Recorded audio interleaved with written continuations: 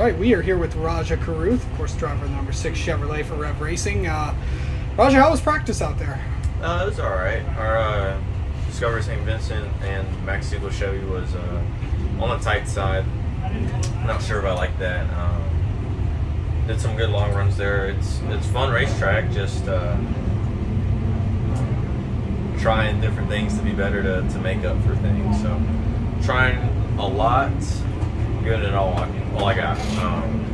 But overall, balance wise, just on the tight side. Yeah. Just need my front tires to work better and not be dumb, you know.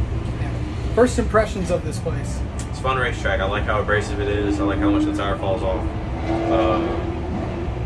I enjoy that a lot. I feel like, if anything, you know, I'm getting beat car wise. I can make up for it with tire management, hopefully. So hopefully I'm not being sounding crazy saying that, but I'm gonna give it all I got. Made up some points last week. I'm tied with Nick, but Daniel's really fast, and just gotta manage the bleeding right now. Yeah, I know you mentioned the points. I know you and Nick are tied right now. Daniel's only 12 back. I know last week was not what you wanted, but what is it going to take to have a solid weekend and get your first win?